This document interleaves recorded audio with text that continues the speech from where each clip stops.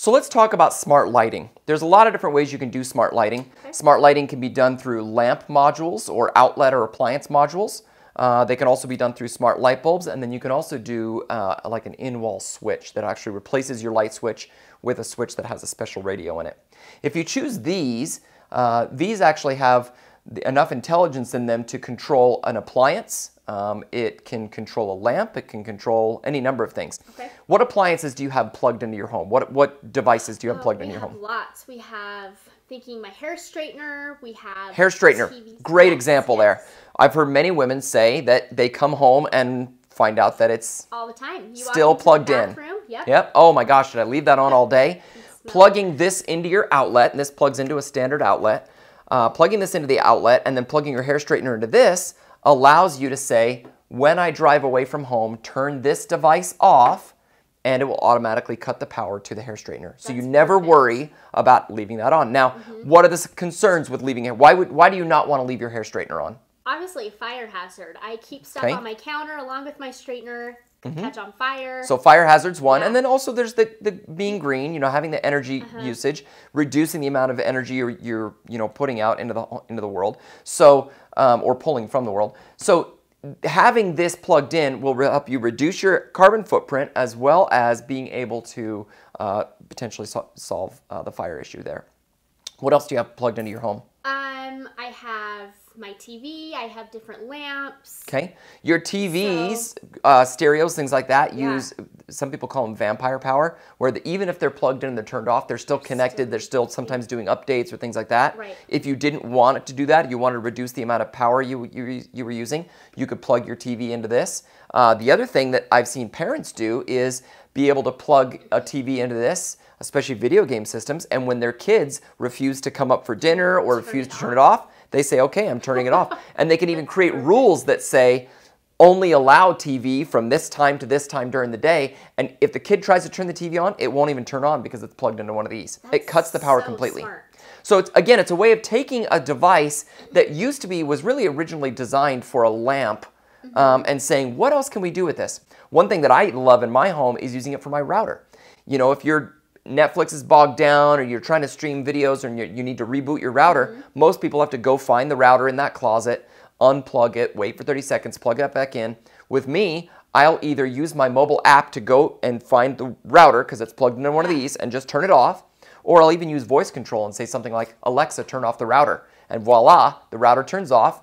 20, 30 seconds later, I say, Alexa, turn the router on. It turns back on. It's now rebooting and doing what it needs to do, and I didn't even have to get off the couch. So convenient. Yeah, super convenient. So a lot of different applications here. Now you'll notice this has 3 holes, and this has 2 holes. This bottom hole is called a ground.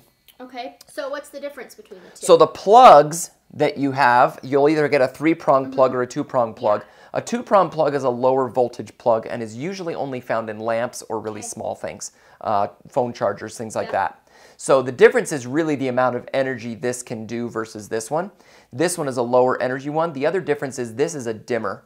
So if you've got a lamp, you could dim that lamp down and say, hey, I want this lamp to be at 25%, 30%, 50%, whatever. And you could choose the volume, or not the volume, but the energy level on that, as opposed to the outlet module, which is simply on or off. Some other ideas for outlet modules are space heaters, fans. I had a space heater down in my son's bedroom because he lives down in the basement, and he was always forgetting to turn it off when he'd go to school. So I would come home at the end of the day and see that his space heater is still on, running all day long. Right. Again, we created a rule that says at 7 a.m. you turn that space heater off. It was also a really good way of getting him out of bed in the morning. Yeah, heater turned off. I want to get out of bed quick and start moving because otherwise it's going to get cold in my room.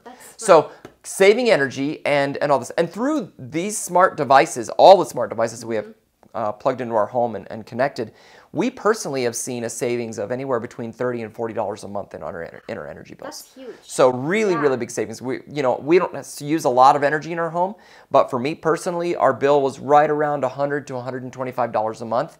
Our bill is now between $60 and $80 a month. Wow. Consistently. Great job. And it's because we've got rules that say things like when we leave home, turn off all these devices, turn off the smart light bulbs, turn down the thermostat, do all these things to save us energy when we're not there. So that right there could more than cover, for many people, the monthly monitoring cost of the system. Yeah. So, yeah. That's a good way to look at it. So the light bulbs are nice. I like to use light bulbs in in places where I don't use a switch.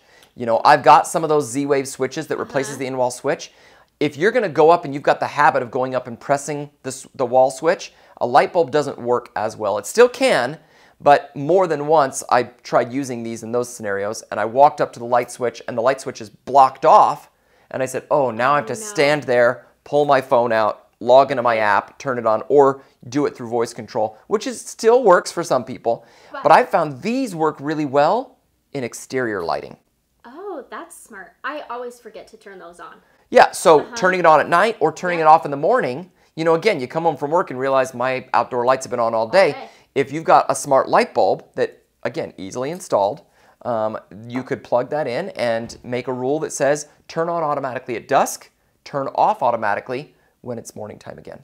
Or you could even program it to say turn on when the doorbell rings. Okay, if someone walks up and rings your doorbell, the light turns on. It's a nice little way of automating the home.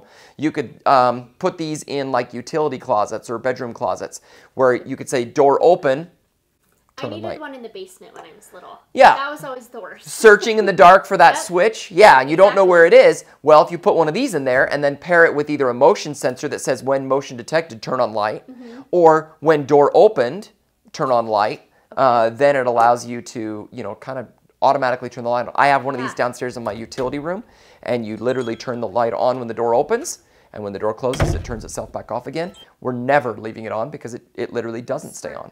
So. Is there a way to keep it on even once I close the door again? Can you set timers? Yeah, so if you had a rule, let's say that you wanted to say when door open, turn light on. So you'd have a door sensor on that door. Say when door open, turn light on.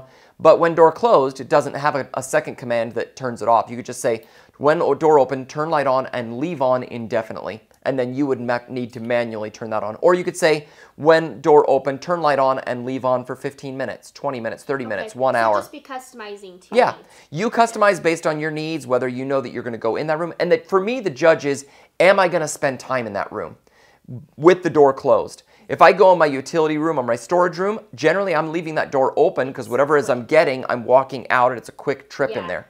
But if it's a closet, for example, where you go and get dressed, maybe you've got a large walk-in closet, you go in there and you close the door afterwards for privacy, you don't want that light to turn off again. You'd say, close door, leave light on, but leave it only on for 30 minutes because you know it's within 30 minutes you'll walk back out again, or 15 minutes or whatever that time level is. So smart lighting is a really great way to save energy and a really easy way to automate the home. And once you've done a few of these, customers are really wanting more after that. They'll come to you and be like, hey, I want to get another bulb, I want to get another outlet module, things like that. So it's a nice upsell. Realize how convenient. They really do.